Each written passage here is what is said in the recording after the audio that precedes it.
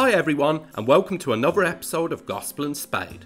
Today, as a result of a recent short tour that I took to Turkey, we will be taking a brief look at the history, notable historical features of, and biblical connection of some important sites within the country.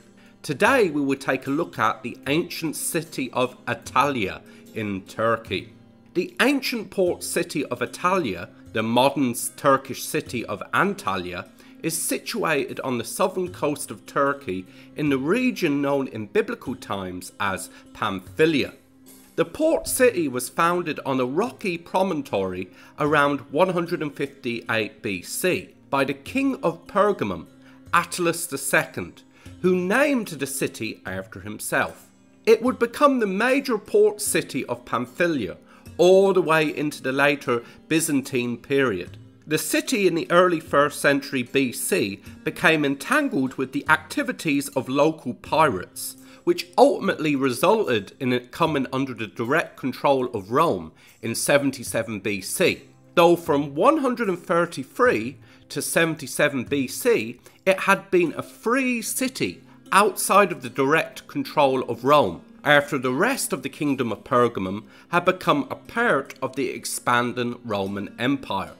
The notable ancient landmarks that are connected to around biblical times can be found in the old part of the city.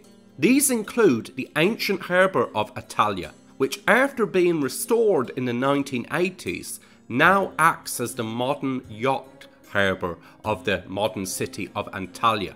This harbour dates back to the foundation of the city by Attalus II during the Hellenistic period.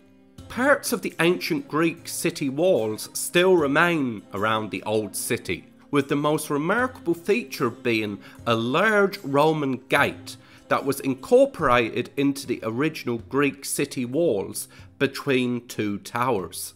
This three-arched gate was built to commemorate the visit of the Roman Emperor Hadrian to the city in 130 AD.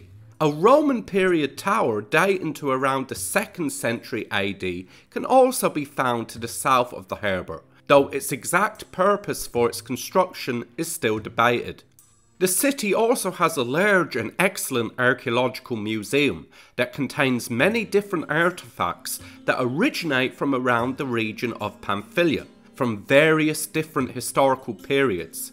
The city is briefly connected to the Bible by the fact that in Acts chapter 14 verses 25 to 26, the New Testament records that this was the port where Paul and Barnabas embarked on a ship so as to sail back to Antioch in Syria at the end of Paul's first missionary journey.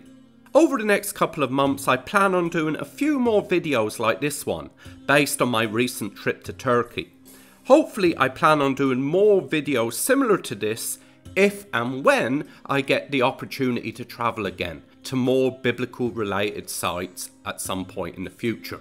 So thank you for watching. If you enjoyed the video, please don't forget to leave a like, comment and subscribe for more new videos every Friday.